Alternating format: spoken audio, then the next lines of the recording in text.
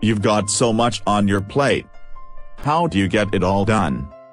It's overwhelming to step into your office someday, as you are faced with a list that never ends, yet at the end of the day, if you've not worked on your real work, your true priority, it feels like you've got nothing done. What you are experiencing is a result of neglecting your priorities, because you spend the day addressing all the emergencies and knockout action items that bombard you.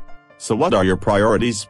Simply put, they are things that moves you on professionally, things that affect the business bottom line, and things that are within your power to accomplish. Of course, emergency issues pop up throughout the day, and you have to deal with them. Some of these may be true priorities, but be on your guard. Some may just be easy things to quickly handle but may not impact your true objectives. Follow these simple principles to prioritize your work.